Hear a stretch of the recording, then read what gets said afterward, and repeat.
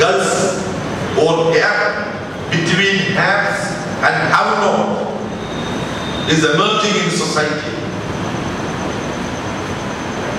According to this independent evaluating organization, Oxfam,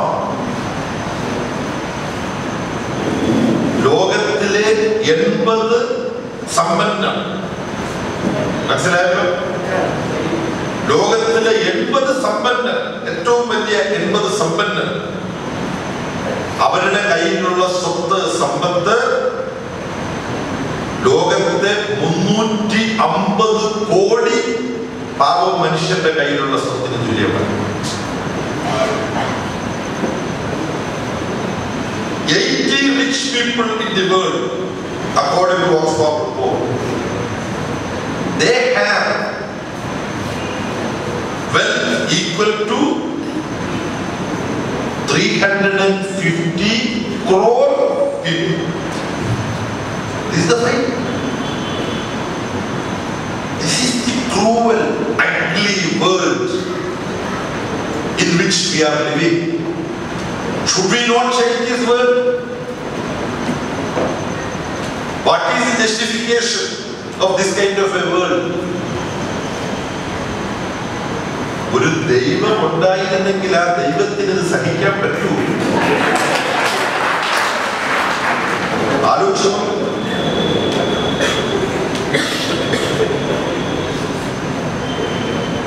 Then the same data can be presented. The finding of this kind of research group can be presented in different forms. I don't know. So this is the kind of world we are living in. And India is no exception. Tamilnadu is no exception. For last 40 years, 2 regional bourgeois political parties are ruling this state. For last 4 decades, they are getting whatever they want. People say that there are a lot of development, growth and things like that happening in Tamilnadu.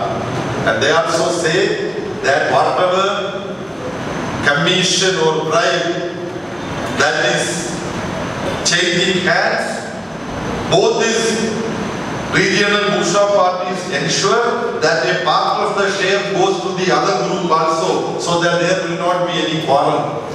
Am I right? Satyamano you parnadu. But what is the plight of the poor people? Pava manushyante, തൊഴിലാളികളുടെ, കൃഷിക്കാരുടെ, സ്ത്രീകളുടെ സ്ഥിതി എന്താണ്? ചെറുപ്പക്കാർ അവർ തൊഴിലില്ലാത്തവരായിട്ട് തുടരുന്നു. വേലയില്ലാത്തതിന്റെ അല്ലേ? ഇവിടെ കൃഷിയും വ്യവസായവും കേരളത്തിലെ പോലെയല്ല.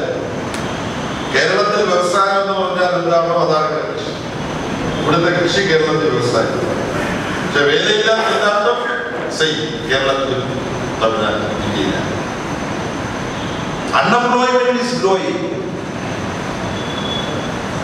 And there is this theory of free market society where more wealth is being generated, then part of that will percolate down and those poorest of the poor will also get some benefit. But these studies, including the latest seminal work of Thomas Piketty, Capital in 21st Century, that work also with unassailable analysis, facts and figures,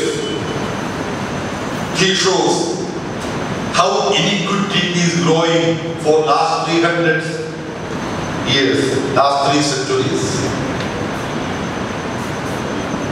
When there was no scope, no technological assistance to analyze data like what is available now, computers and things like that. Manually, Karl Marx was able to make similar assessment and come out with conclusions.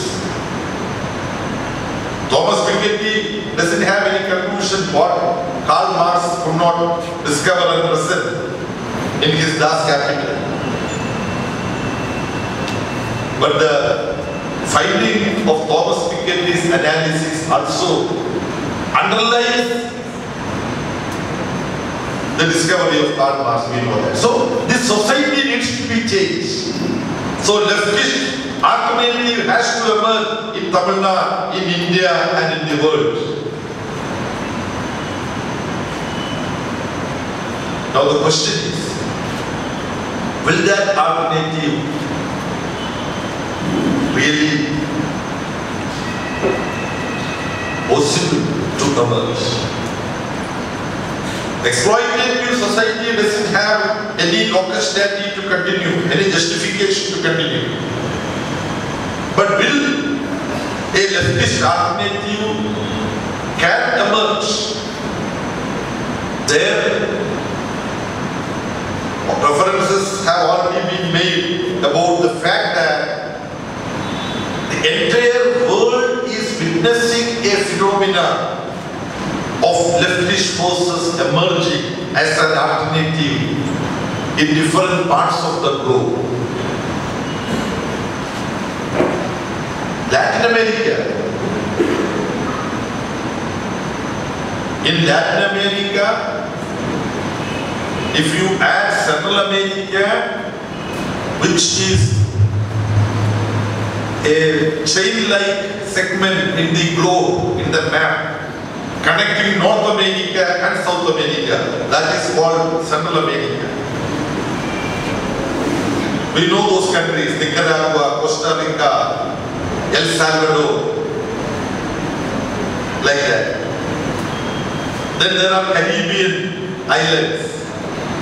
If you put all these geographical areas together, there are 20 countries in Latin America, Central America and the Caribbean. Among these 20 countries, there has been only one country, Cuba. And what is the population of Cuba? Which used to be a leftist country since 1959. Population of Cuba is only 1/3 of the population of the state of Kerala. If it is Tamil Nadu, I think it would be 1/6. Their population is 6 crores. 7 crores. Okay. So it is 1/7 of the population of Tamil Nadu. It's a small country. Population is 11 million. 1 crore, 10 lakh. That small Cuba was the only leftist country, communist country, where socialism was thought to be constructed. Today, instead of only one Cuba out of 20 countries, there are majority, 11 countries in Latin America and Caribbean, which are broadly, I underline that, because there are some countries which are leftist but still following certain policies we need to be critical about.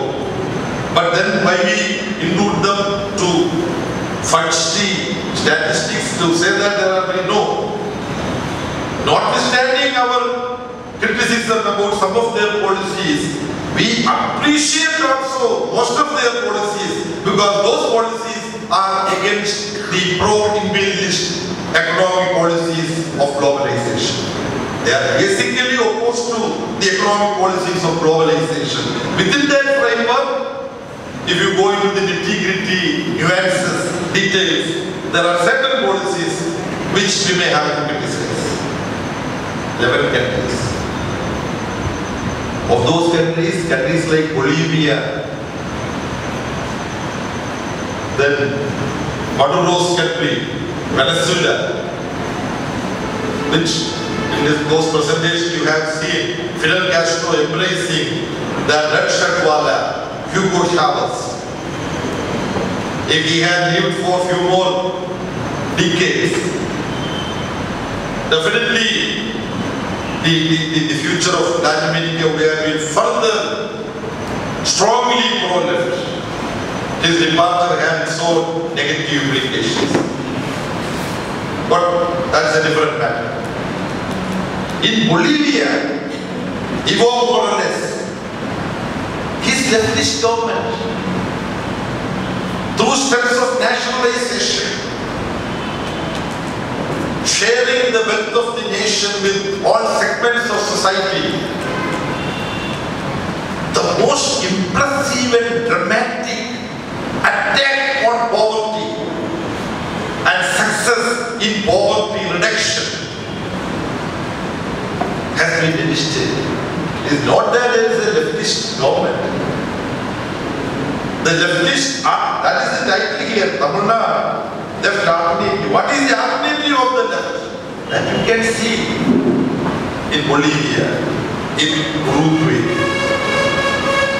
Spending for education and health from over 2.6%, it has been doubled in Uruguay. And in enrollment, in poor Aboriginals there, Adivasis, our Adivasis are called there Aboriginals.